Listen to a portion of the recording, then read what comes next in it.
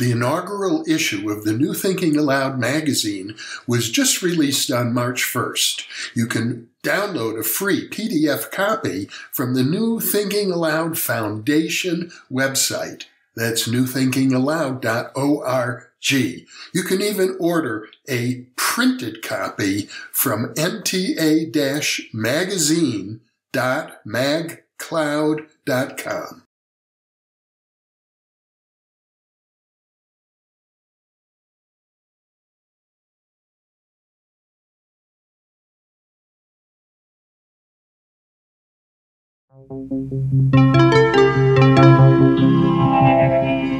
Thinking Aloud.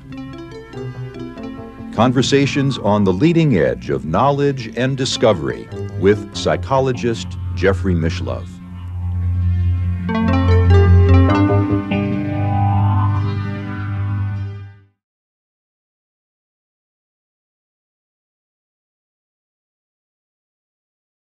Hello and welcome. I'm Jeffrey Mishlove. Today, we'll be exploring the intelligence of the heart.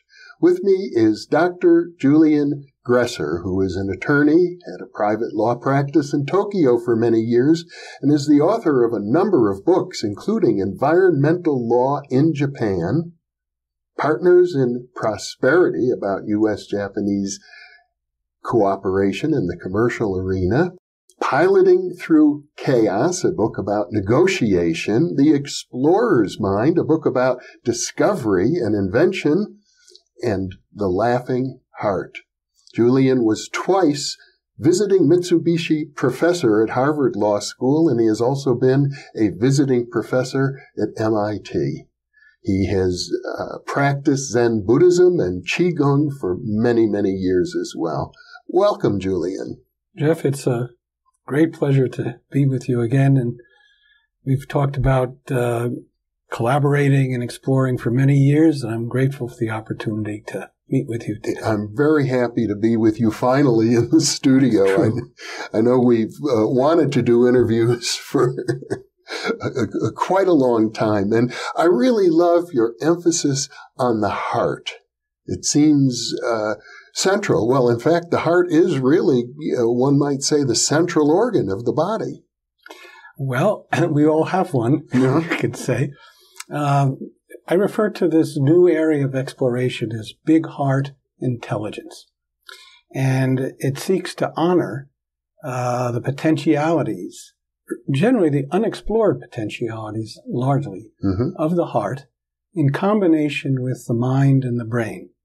Of course, we're not forgetting about the enteric system in the gut, but particularly I'm interested in the interactions, how the heart and the mind work together. And I should perhaps explain that when I'm referring to the heart, I mean not simply this extraordinary physical pump, but also the faculty, the capacity of the heart as an emotional faculty, as a perceptual organ or capacity, as an emotional capacity, as an ethical rudder, and indeed as a spiritual dimension. All of these attend the meaning of heart as I'm using it. And it's particularly relevant to focus on the energetic capacities of the heart. Because the heart, I have found in my research and in practical explorations, that the heart is a step-down transformer and step-up transformer of two very interesting forms of energy. Those being qi, the Chinese refer to it as qi or ki in Japanese. It's a subtle energy, and love. Well, of course, the poets and writers throughout the ages have referred to the emotional aspects of the heart, and the heart is associated with love. We see that especially in the Valentine, the heart symbol of love. And yet, today, most neurophysiologists would say, no, the seat of emotion is in the mammalian brain, in the amygdala, and the other deeper organs underneath the cortex of the brain. Well, it's true that much or most of neuroscience is focused on the wonders of the brain. Yeah. But I think there is a small but increasing number of neuroscientists that are now getting interested in how the heart actually plays the roles that I'm describing. Mm-hmm. Of course, the vagus nerve is one vehicle, one part of the anatomy which connects the mind and the brain to the functions of the heart. Right.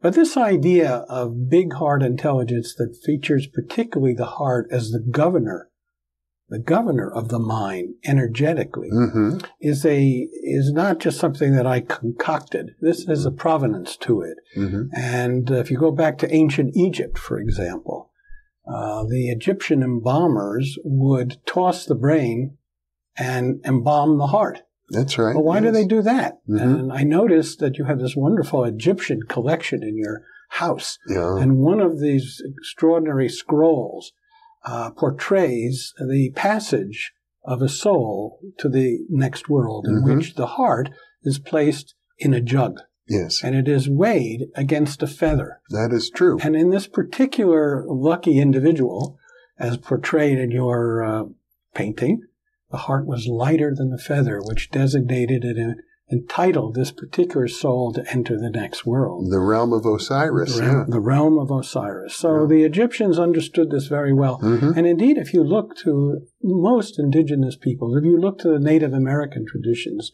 right here in Albuquerque, I went to this wonderful Indian Pueblo museum, and there the heart is honored Mm-hmm. in the Native American communities, not only at an individual level, but as a vehicle for connection to community. Mm-hmm. And this is really pretty fundamental to the ideas that I'm exploring in a very practical and sort of modern way. It seems as if our Western industrial culture has, to some degree, to a large degree, denigrated the role of the heart. Yeah.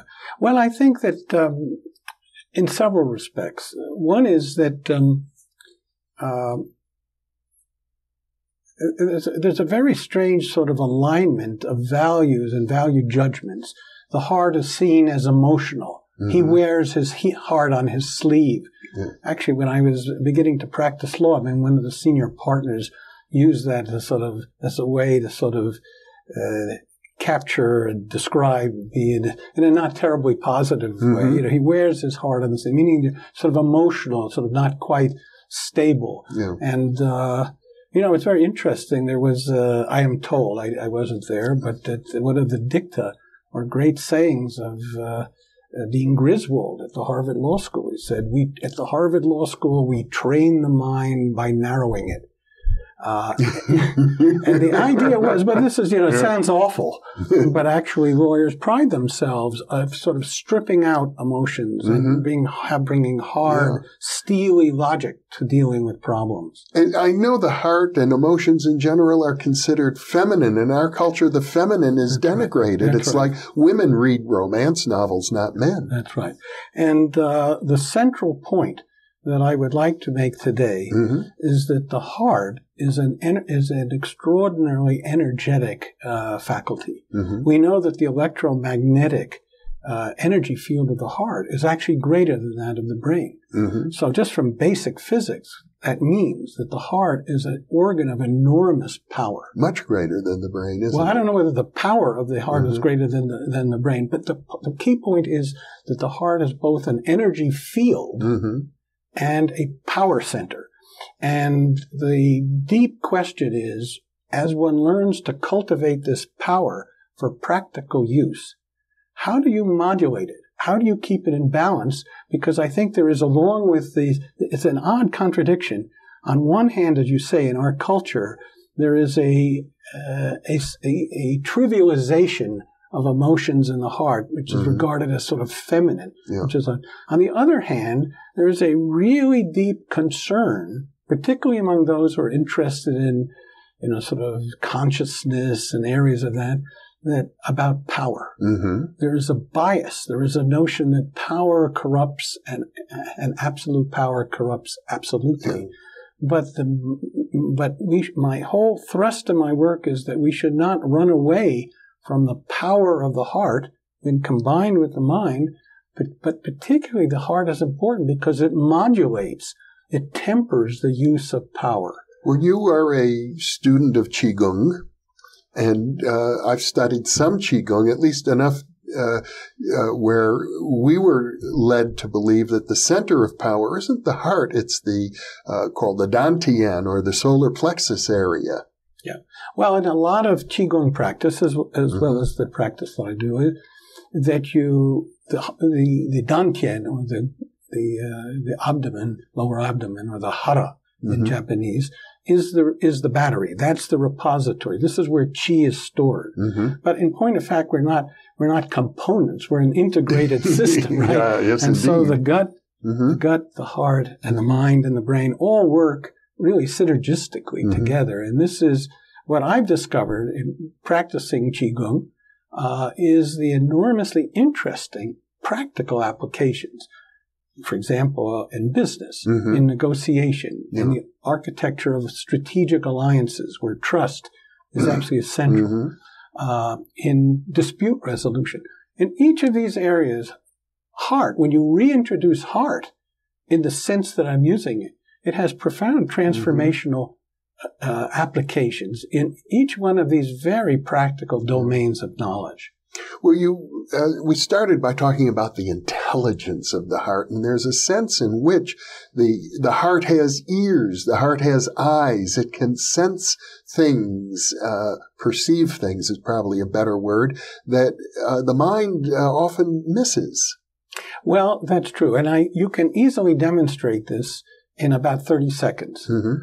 For example, all you have to do is take the image, I just use this as one of many ways you can do it. The image of a moon quietly shining over a still lake. And you take that image into your heart and you quiet your heart. You quiet your heart. We learn about quieting the mind.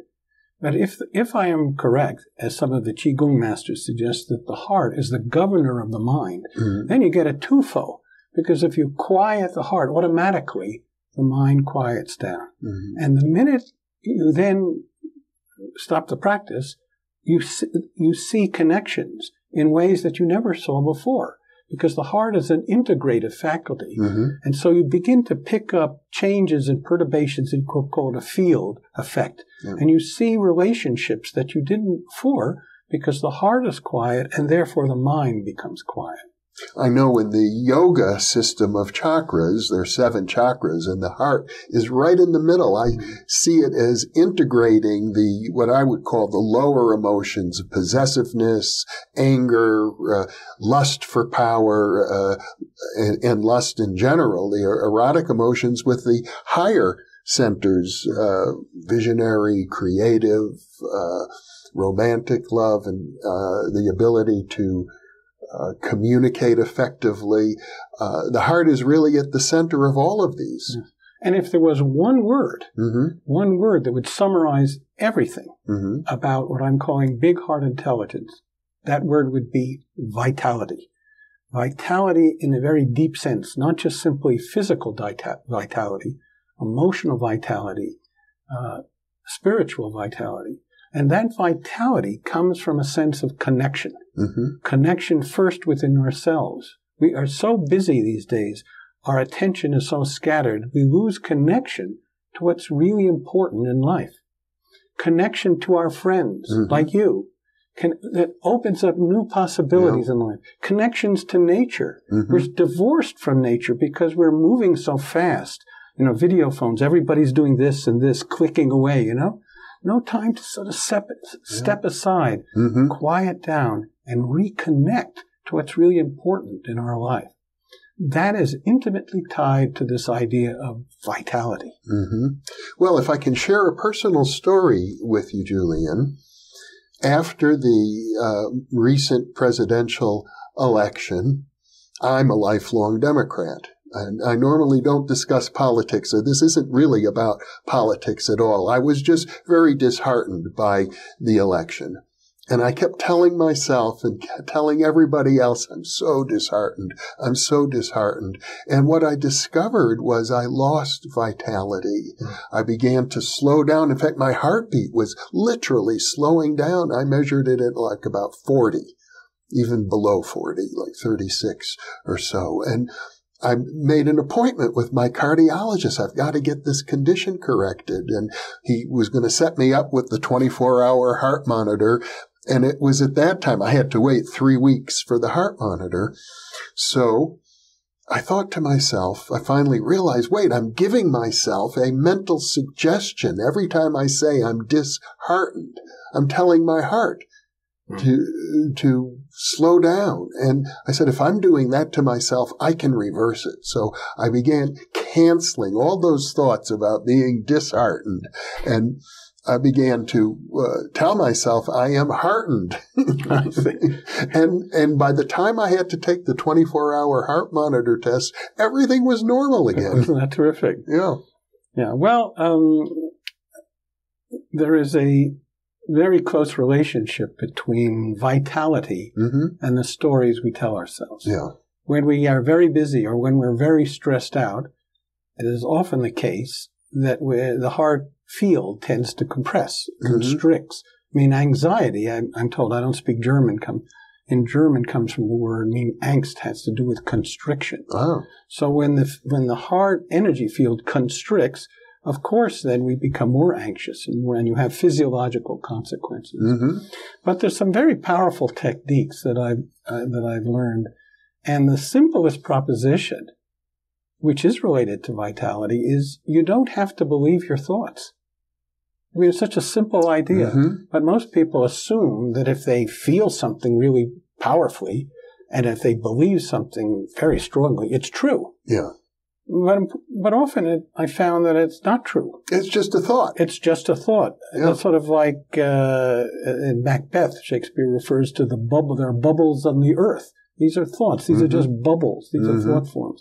And if you explore whether a particular story that's disempowering you or disheartening you is really true, you ask yourself, is this true? Can I be 100% certain it's true? Often, you can't be 100% sure. And then if you ask yourself, well, how do I feel about it? How does this make me feel, since it's making me feel awful? Yeah.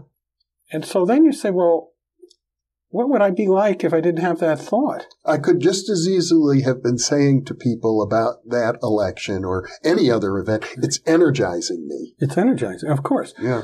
And then I found that more often than not, if you really explore it, and particularly the heart is very useful because the heart is like a refuge. It's a sanctuary. So you go into your heart and you sort of say, you know, if this makes me, it doesn't seem that I have proof that it's true, this thought or this story or these images, and if it makes me feel awful and I have no basis for it, and I'd feel terrific if I didn't have that thought. And it's quite amazing that I've often found that more than 50%, the opposite is more likely to be true. And so this whole process is greatly enabled by the cultivation of the heart. And so the more you cultivate the opening the heart, the more you're able to deal with the buffets and reverses of life, because you're not tossed around, because so many of them come with stories. And I found that the more you do this kind of practice, the more reverses are often gates of opportunity. It's often said one gate closed opens another. Yeah. But Shakespeare said, sweet are the uses of adversity, and as you like it. Sweet are the uses of adversity. But he doesn't explain to you how.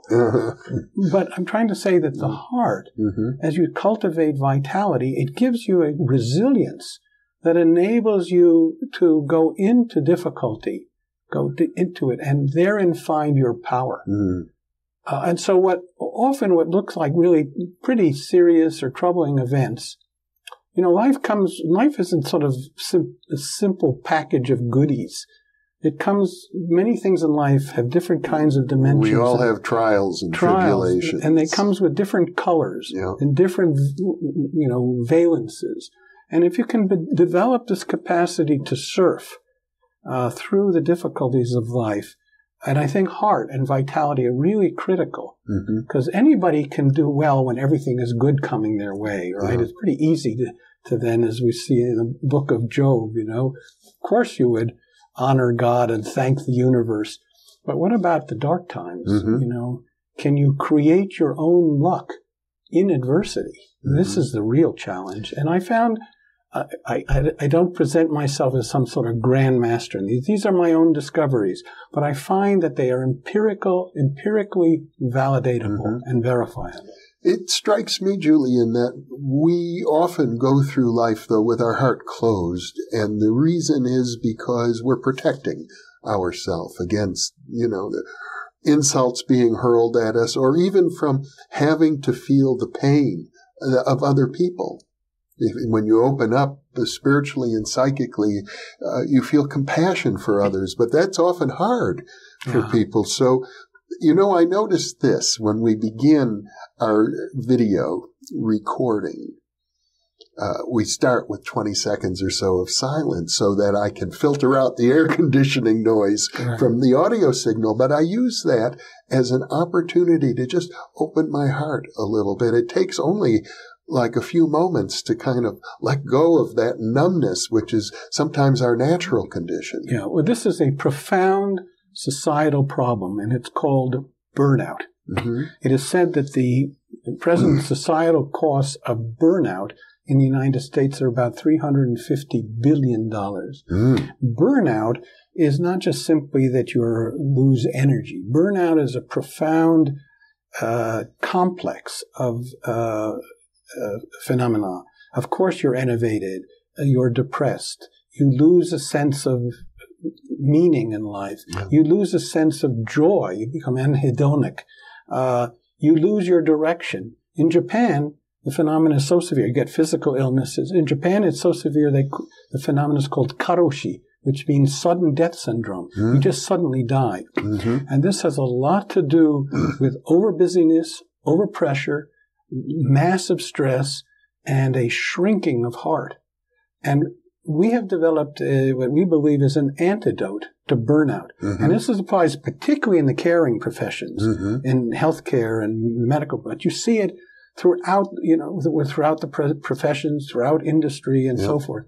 And I believe a key to reversing burnout or preventing burnout is the steady cultivation of the heart and the mind, which goes to vitality. Because when you have robust vitality, you have resilience and you have an opening to reverse burnout and certainly to prevent it. Well, are there particular techniques we can leave our viewers with? Yeah. Well, I have it summarized in my book, which I call 10 Essential Moves. It's the full title is Laughing Heart, a field guide, and sort of like Audubon, a field guide to exuberant vitality for all ages. And this book, as I understand, is on the internet. Yeah, this is an online living book. And it's living because it learns each week. And we have the technology so it can be interactive and personalized. But just to summarize, in a matter of hours, you can increase your big heart intelligence. The first part of the book is intended to try to give you an experience, a direct experience of what I call this state of big heart intelligence.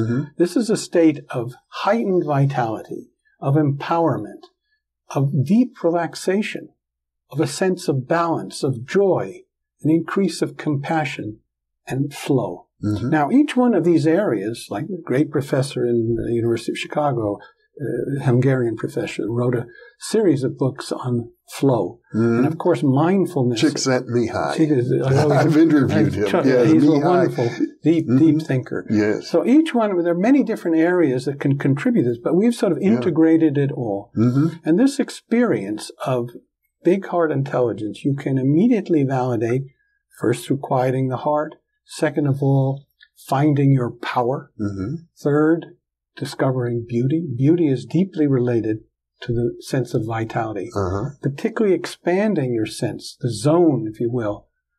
This friend, a great Zen teacher in Japan, referred to it as expanding the market share. The market share. He was a vice president of Mitsubishi Bank. He thought in these words. Take time to smell the roses, in other words. And connecting to nature. This is what gives you the foundation. And then beyond it, you can start to explore. And so there are various techniques. But love, particularly, is an enormously powerful enhancer of the immune system. So love is a great vehicle. And you can actually expand, just like you can expand your sense of beauty, you can expand your capacity to love. It's pretty easy to love your dog or love your wife or love your children, but can you really love your friends? Can you love a stranger? Mm-hmm. So this practice, it opens the heart, and that's intimately tied. And the last section of the book deals with paying forward. Paying forward, Emerson wrote his famous essay on compensation. Beware of too much good coming your way. Mm-hmm. Hasten to pay it forward, line for line, deed for deed, cent for cent. Mm-hmm. Now, why does he say that? Particularly if you look at it from an energetic point of view. And the key is that the more and there's data, there's really good sociological data, that the more wealthy we become, often the more stingy, the more our heart shrinks. Yeah. But if you don't hold on Mm-hmm. to the good that comes your way, because then the chi stagnates, this vital force you pass it on and you don't ask anything back. You just pay it forward. You pass it on to help increase the quotient of joy in the world or happiness. There's a wonderful movie by that very name that really makes this point.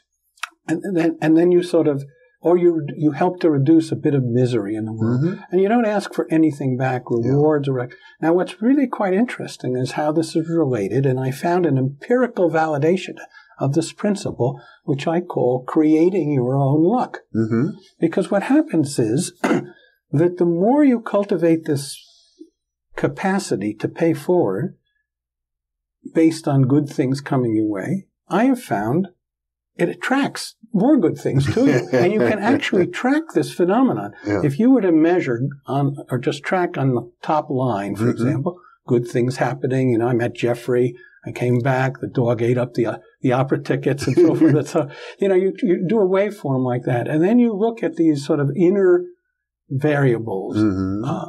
And then you look at pay forward. It more immediately follows it resets the dial, as it were. And so as you pay forward, interesting good things happen on the external line. Now, when you do this with whole communities, then the vitality moves out from the individual to the family, to the tribe, to the organization, through a whole community. And that's really my real passion, is to show how this concept or these principles of enhancing vitality can be used and practically deployed to enhance the health, wellness, and vitality of communities. And we're now seeing a phenomenon around the world where local communities, and this has been greatly validated in the UK, there's a yearning of local communities in the world today to reclaim control over their own health, wellness, and vitality. To move away from this provider-centric model to one that is based on community self-initiated, not antagonistic to the present system, but in alignment with it. And so this process of what I'm calling big heart intelligence, I think, can be enormously empowering to local communities as they chart their own health destiny. In other words, it can be very beneficial to community health. To community health, yeah. And we're just now launching a project where we would work with local healthcare providers and local governments, because every government is required by federal law to prepare a health needs assessment. And what happens all the time is... This is in the UK? And in the U.S. In the U.S.? By federal law, yeah. I think it's 2010 statute. And most local communities, the same constellation of challenges come up. Health literacy, obesity, diabetes, chronic illnesses, drug and substance abuse. And what's so interesting is the behavioral changes are common to many of these. So that if you can affect or help support curated best practices by enhancing them through what I'm calling big heart intelligence, you get a very interesting multiplier effect. In other words, health literacy alone, which is $1 trillion global problem, I believe can be substantially addressed if one could supplement the best practices with this new technology and methodology of big heart, which is based on vitality. Take obesity. Obesity is intimately tied to diabetes, to various forms of chronic illnesses, hypertension, and so forth. Hugely integrated, complex problem. But if you can help, at the margin, improve people's sense of vitality and power, around obesity, all of a sudden you have a cascading set of beneficial effects. So what you seem to be saying, if I can summarize, Julian, is that humanity is faced with problems that seem to be, if not intractable, perhaps even getting worse. The obesity epidemic being one example, the disparity between the rich and the poor being yet another example, and all sorts of forms of social oppression of various groups, whether it's females or people of color, or people who have very varied sexual preferences, or people who are interested in exotic things like parapsychology. These problems seem intractable, and I wouldn't call it interest in parapsychology a problem. I don't think so, but try and get a university position as a parapsychologist, and you'll discover what I'm talking about. I happen to be the only person in the world who ever got a doctoral degree in parapsychology, and it's because I could say, oh, there's this terrible social prejudice, what am I going to do? But I'm very happy with my life, the way things have turned out. But my point is that problems that seem to be getting worse, or that nobody seems to have a solution for, that can't be addressed, that maybe the solution is in a kind of a community engagement and opening up the heart. Well, I think that's certainly part of it. And I think the wonderful part of this is we don't have to be grandiose. You can begin in very simple ways. Camus wrote that great changes in the world are somewhat like the whispering of doves. A small voice can then become a big voice. If you can show tangible progress in one local community, if you can help people begin to deal with each other more with, as Dickens said, with kindness, patience, and cheery ways. I love this phrase, cheery ways, and connect that to the deep knowledge that local communities have. I might just say, just as you mentioned poor communities. It's true that in our present economic system, many communities truly are financially poor. But what's so interesting, I've discovered that they often are great reservoirs of wealth. Wealth in terms of wisdom, of kindness, of generosity, of patience, forbearance, and love. What if there was a way to harvest these resources, these assets, in a way that people could actually earn livings from them, that could be exchanged beneficially for other goods? I think we're really at a new economic frontier, which is what I'm trying to do. So I think, as you said, many of these would look like absolutely intractable problems. I think we're at the dawn of a whole new era of possibility, where that which seems impossible a few years ago, and we see this clearly in medical science, is now becoming possible. And so it's less scientific or technological challenges. I think the real challenges is where we've been discussing today. Can we begin to take away these, hearts of stone and have hearts of flesh? Can we begin to deal with each other, to take the time to be kind and generous? Of course, there's so much of that also in the world today.